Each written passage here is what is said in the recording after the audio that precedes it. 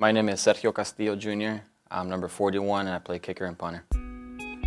Story as a kicker, I kicked a little bit in middle school. When I got to high school, I was just in band. I was in the drum line and soccer. I didn't play football my freshman year.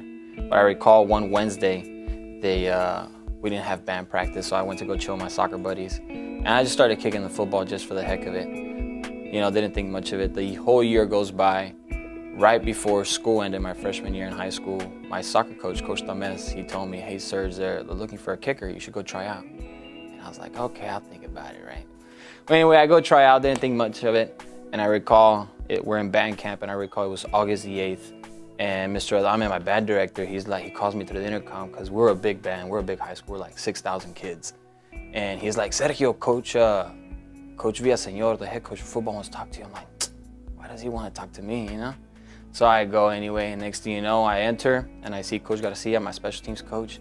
He's like, "Sergio, you're gonna be a coyote, you're gonna be a coyote." And I was like, wow. And you know, playing, I'm from La Jolla High, and you know, you average about 10 to 12,000 people a game, you know, at one point. So it was a big thing, and so I started playing my sophomore year in high school. My first kick, I recall, was October 13th, 2006, and we're playing against Donna High, and it was a game winner, 26 yards left hash. I didn't know what to do, so all I did, I screamed goal, you know, just like soccer, you know, I just started screaming and yelling. My junior year, which is 11th grade, we're in the third or fourth round of the playoffs, and I kick a 58-yarder right before the half. 8-yard field goal.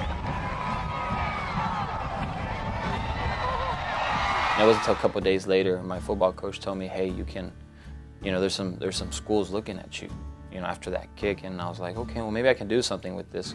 So West Texas A&M University, they offered me a scholarship to go play. I redshirted my first year, I didn't play, and I started for 4 years. I just kicked field goals. I never punted, I never kicked off. People are brought into your life for a reason, season or lifetime. And all this started back in March when there was a kicking combine in Arizona, and Coach McKnight was the first one, I believe, to pitch the idea, "Hey, let's bring in Serge." So I think that's where it all started, and I tried out with 6 other guys, which are all great guys, great human beings. Was brought here in training camp and just took it day by day, enjoying the process and enjoying the stage where I'm at, you know, the platform that I've been given. When I first came here in 2015, I was behind Medlock. It's funny because we didn't get along with each other, you know, there's some bad blood, but he went to Winnipeg, and it was probably the best thing that happened to me. Now we're like, you know, we're really good buddies. But sitting behind him for 9, 10 weeks, whatever time I was there, I was able to learn, you know, what it takes to be a professional. You know, because everyone says, "Oh, I want to play pro," but the thing is, do you have what it takes to be a professional? The way he carried himself on and off the field, it just, for me, I didn't play last year, but you know what? I don't regret anything because it has led me to where I am right now. Kicking, punting, and, you know, just anything off the field, how to carry myself. But it's been a journey, and I didn't think, you know, look back 10 years from now, it's already been 10 years since I kicked my first football.